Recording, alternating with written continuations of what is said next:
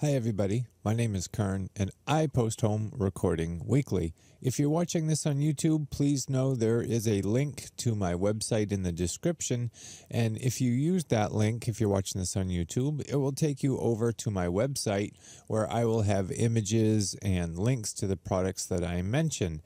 Now, I have been watching a lot of brand new tutorials, and I've been forcing myself to use multiband compression a lot. I use it all over the place. I use it on tracks like drums, vocals, guitars, things like that, and I also use it over here on the mix bus. Well, David Glenn has been pushing me. I watched Mixing Acoustic Pop from David Glenn, and I also watched Mixing Vocals, and by golly, he explained in those videos how he likes to use multiband compression, and in fact he gave like a little tutorial and it was amazing and I learned a lot. And if you're not familiar, a multiband compressor is a combination of a compressor and an EQ in one, and it works by controlling the amplitude of frequencies, not the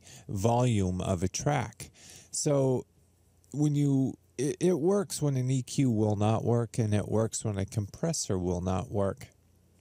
So just to show you guys what I've been doing, I put it on a master bus today, and in fact I use it on the master bus a lot.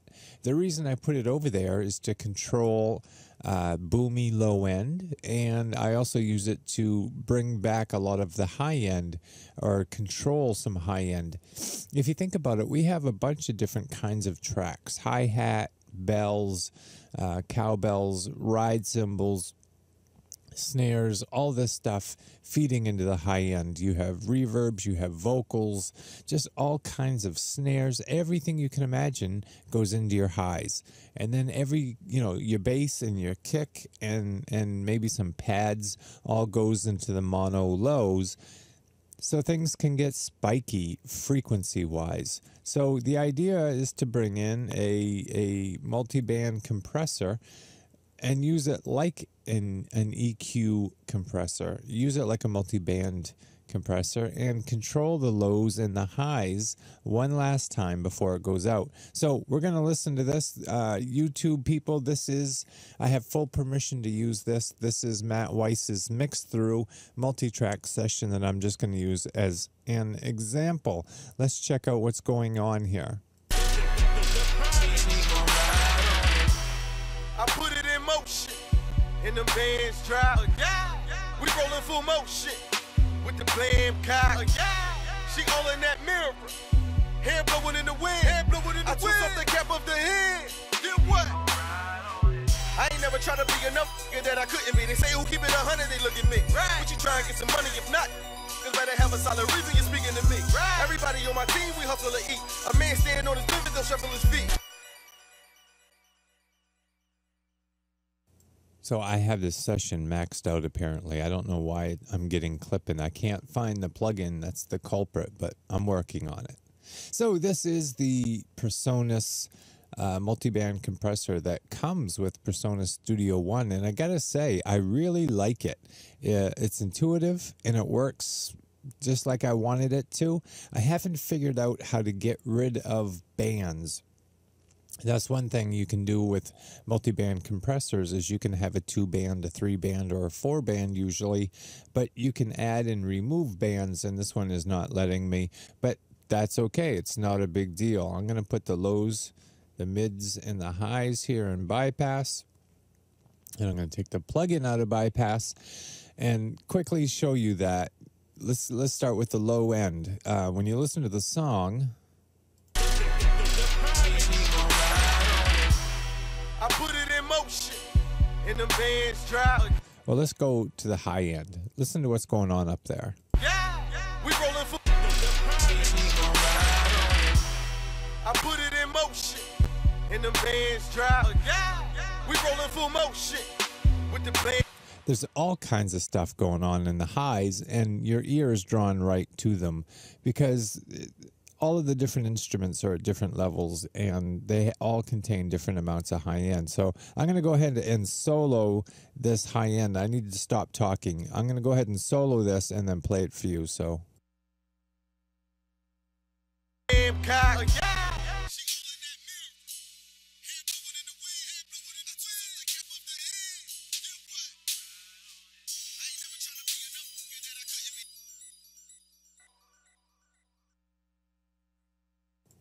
So you could hear how much high-end energy is coming through there. And what the problem is that it's really overpowering. So I need a way to control just the high frequencies to bring them back in motion. Now, if I put an EQ or back into so that it gels better. Now, if I put an EQ over here and did a high cut or some kind of EQ move, then those highs would be gone, or they would be removed to some degree, and that's not what I want. I just want to tame them. So what I have here for the highs, actually, if you look, I have a 2-to-1 ratio. I have a pretty fast attack, a pretty fast release. And then I brought the gain up 1 dB because that's what I kind of figured I was cutting out of it. So let's go ahead and turn it on and see if it makes a difference. I'll do a before and after, okay? I'm going to turn my mic off.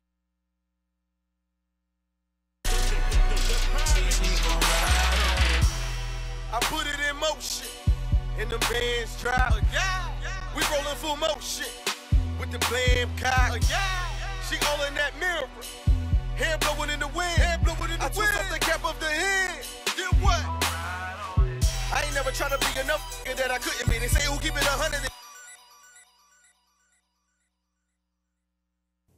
So this is a little confusing. So I'm going to take the high out of bypass, and then what I'm going to do is make sure that I bring this in and out of bypass for you, and that will be all the difference.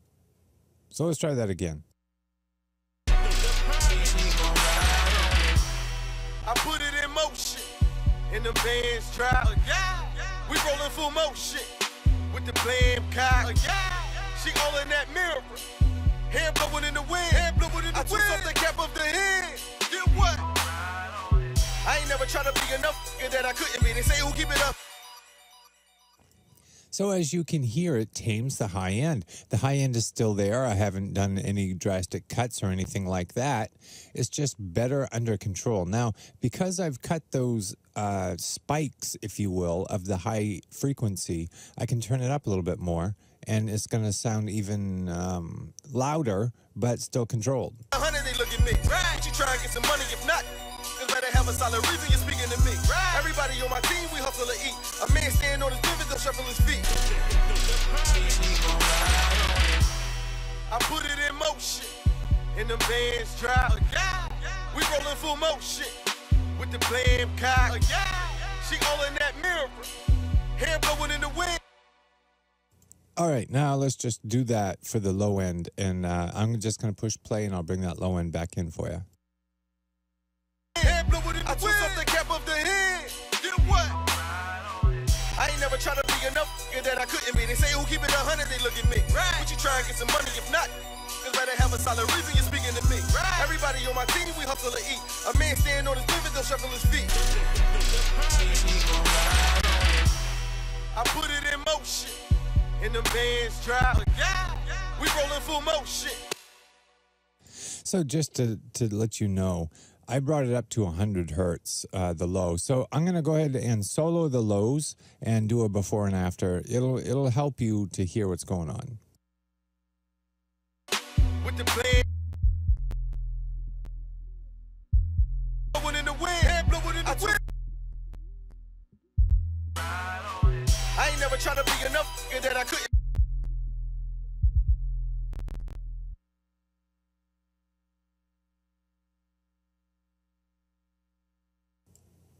So I can actually move this around, and I'm going to do that now just so you can hear. It's not hard to find your frequency range. Not.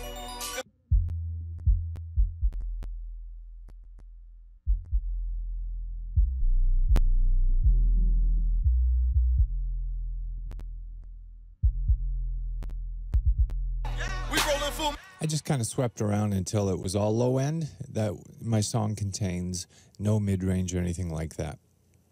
And just to let you know how to use these, when you, as you can see, the low and the high threshold and things, that doesn't change. You have to click in the frequency range that you want to alter, and then all your knobs follow suit. So in this multiband compressor here, all I've done is I've controlled the lows with a very mild ratio of 2-to-1 on both, just because it's on the master bus, and I don't want to do any drastic cuts over there. So I basically just took a couple 3 dB off, I think, maybe a little more, and then I turned it up a little bit so that I took the offensive dynamic frequencies that were punching through in the low end and the high end. I tamed them, and then I was able to turn it up a little bit just to bring it back to where it was. One more time, I'll do the before and after, and then I want to get on to the next multiband compressor.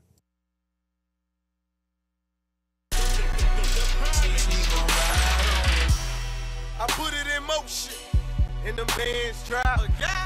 We rollin' full motion with the blam cock. She all in that mirror, hair blowing in the wind, hair blowing. All right, what you are looking at now is a multi-band compressor. It is from Isotope, and it's Ozone 5. This is a 4-band multi-band compressor. You can make it a 3-band easy enough. And again, I'm just doing the lows and the highs, and then just kind of show you my settings and then get out of here. By default, this is the multi-band compressor that I like to use. I guess I'm used to it. Now, the S and it might look awfully intimidating when you first look at this, but it's not difficult. Here's your compressor right over here, and as you can see, it's 1:7:1. That's a very mild ratio. There's a gate and a limiter. I'm not using that. Up here you have your different bands. If you click, you can go to the different bands, and then in the bands themselves you have a solo and a bypass, just so you can hear what you're doing. Let me push play, mute my mic, and you guys will hear what's going on. I put it in motion, and the bands drop.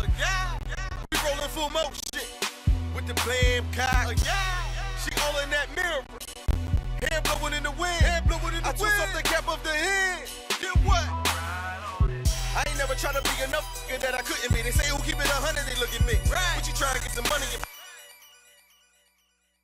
So it's farting out like crazy, and I'm not impressed with that at all. And I can't find the culprit. I thought I removed the plugins that were doing that, but apparently there's one on here that's just wreaking havoc. I will get to that.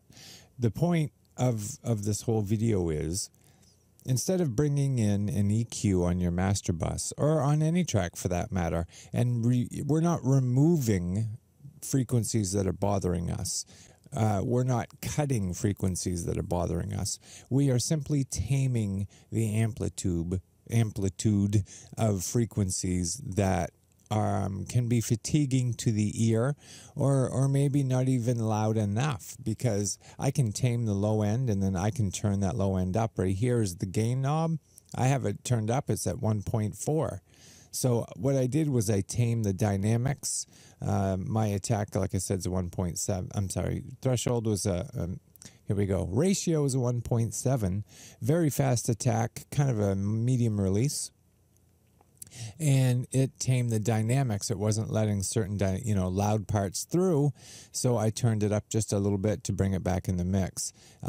Because this mix is farting out so badly, I'm going to try to show you one more time what's happening in just the low end. I'm going to bypass it, and let's do that now.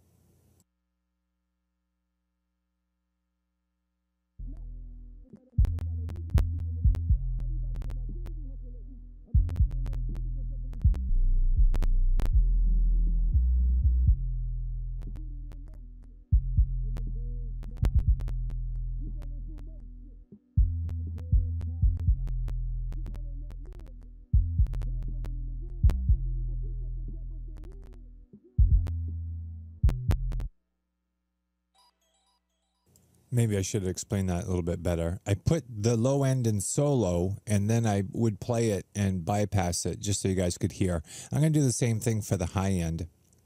So if you didn't get that, just back the video up a little bit and listen to it again.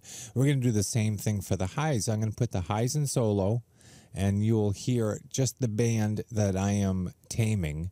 And then I'll bypass it, and you will hear how it sounded before the multiband compressor was put on.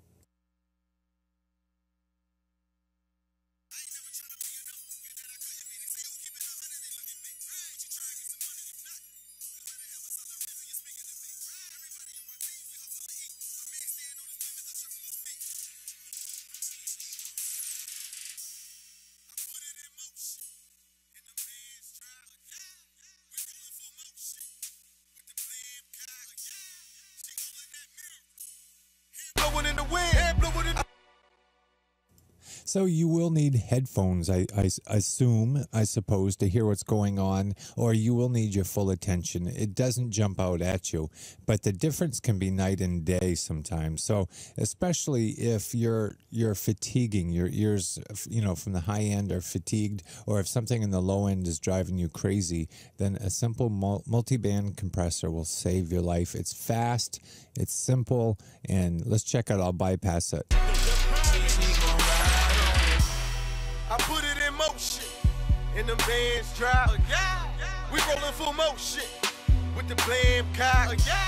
She all in that mirror, hair blowing in the wind. I twist off the cap of the.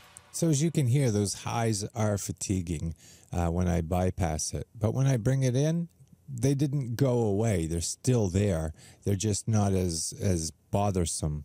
So I hope that helped you guys. And again, use the links provided here in the description to head over to my post, because I've got links over there to the products that explained to me how to do this. And David Glenn shows how to do this on vocals and on a mix bus like this and all kinds of different things. And he's a much better teacher than I am. And again, if you like this song and you'd like to mix it for yourself, this is Mixed Through from Matt Weiss, where he shows you exactly what he did to mix this song.